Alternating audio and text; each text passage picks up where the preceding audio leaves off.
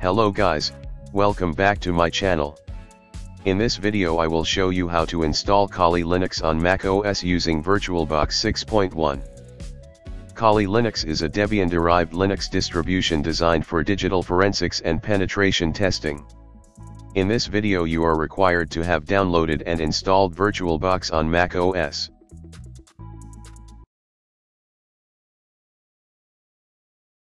First open your favorite browser. Then go to google.com. In Google search box type Kali Linux.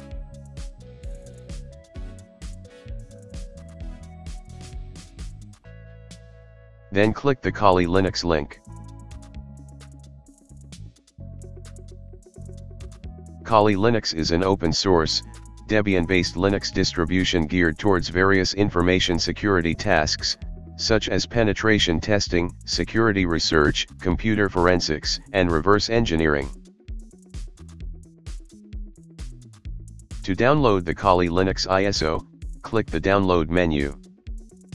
The download page of Kali Linux offers various types of images like bare metal, virtual machines, ARM, mobile, cloud, containers, live boot, WSL, or you can also go through a build script. Because I will install Kali Linux on VirtualBox from scratch, so I choose bare metal one. On bare metal there are three types of installers, namely 64-bit, 32-bit, and Apple M1. Because I want to install 64-bit, so I downloaded the 64-bit installer. And to download the ISO image I choose via torrent. Because the download speed on torrents is faster than downloading directly via the browser. Wait until the Kali Linux torrent file download process is complete. Double-click on torrent file to download Kali Linux ISO image via torrent client. And specify where to save the Kali Linux ISO. Here I choose the desktop to save the ISO Kali Linux. Then click OK to start downloading the Kali Linux ISO image.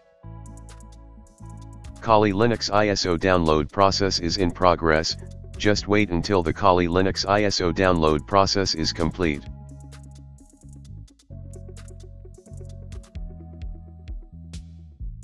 Kali Linux ISO download process is complete, then close Views Torrent Client.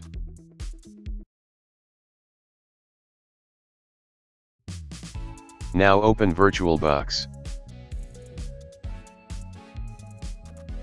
To create a virtual machine, click the New button. Then name the virtual machine. Because I installed Kali Linux, so I named the virtual machine Kali Linux.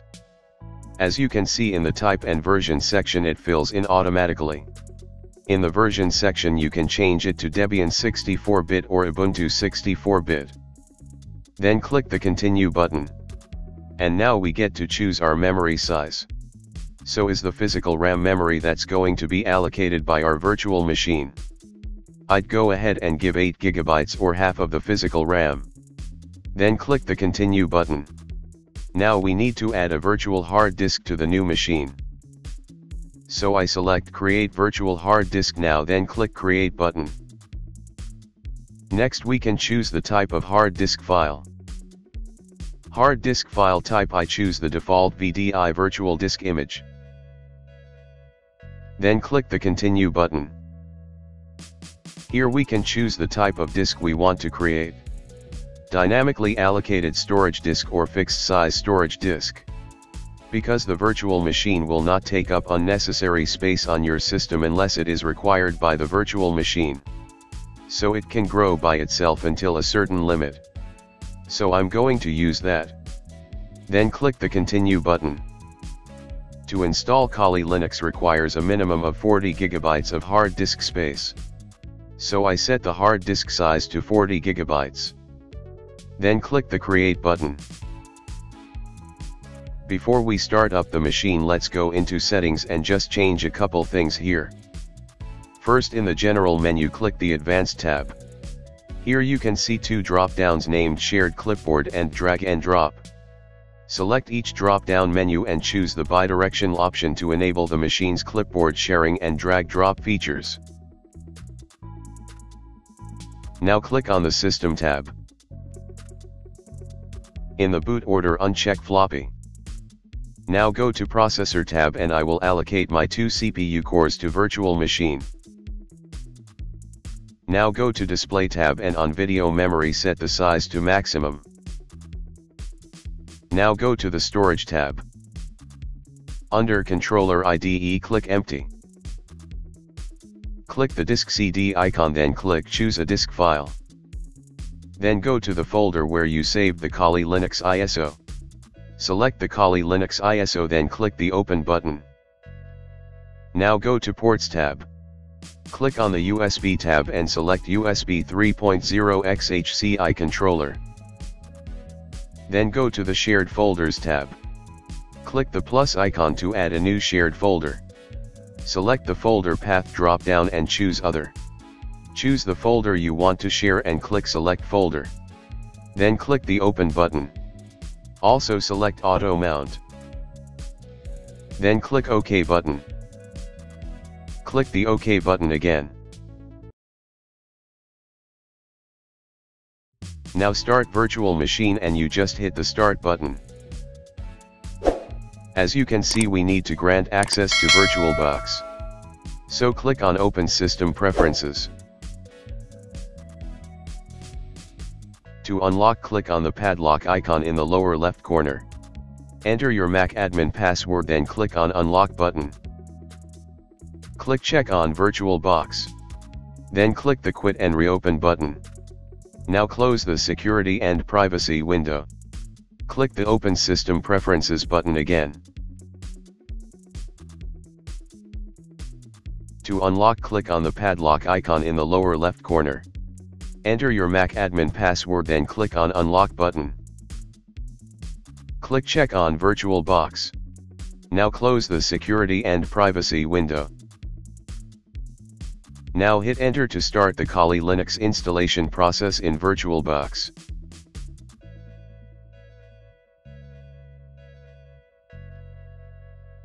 Now here you have to select the preferred language you want for your system. Then click the Continue button. Now select your location. Then click the Continue button. Now here you have to configure your locales. Then click the Continue button. Now here you have to select your default keyboard layout. Then click the Continue button. It detects the installation media and loads additional components. Now here you have to enter the host name for the system. Or you can also leave it by default. Then click the Continue button. Here if you want to enter your domain name, otherwise leave it empty. Then click the Continue button. Here you can set full name for your account username. Then click the Continue button. Now here set up a username for your account.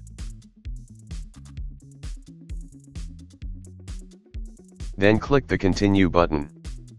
Now set up a strong password for your Kali Linux user. Then click the Continue button. Now select your time zone. Then click the Continue button. Now the installer is in the process of detecting the hard disk. Here in the disk partition window I select Guided Use Entire Disk. Because the hard drive used is still empty, so it doesn't matter if it is used all for Kali Linux. Then click the Continue button. Now select the hard disk to be used to install Kali Linux. Then click the Continue button. Here select all files in one partition recommended for new users.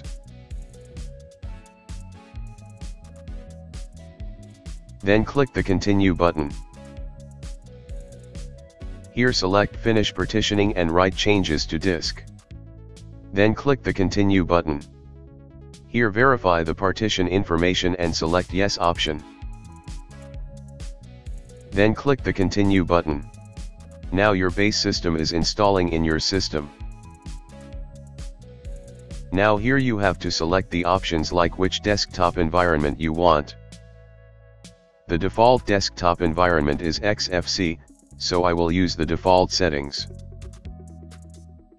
Then click the Continue button. Wait for the Kali Linux installation process to complete.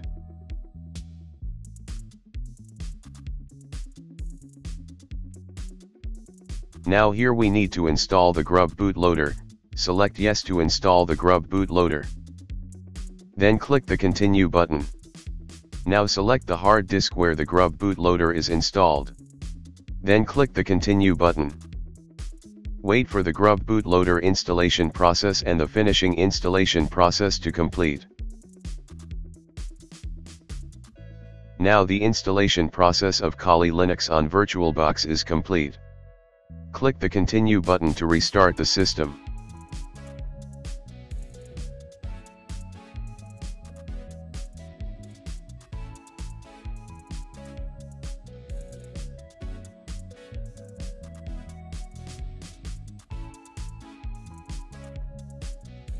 Click OK button to grant VirtualBox microphone access. Now enter your username and password to log into the system. Then click the Login button. Now I have successfully logged into the Kali Linux system. Now I will try to change to full screen mode.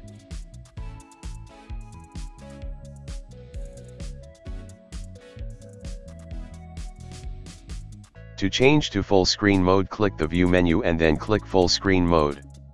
Or it could be by pressing the Command plus F key. As you can see, full screen mode works normally without needing to install VirtualBox guest editions. So that's it. If this video is useful, don't forget to like and subscribe. And if you have any questions, just comment down below. See you in the next video.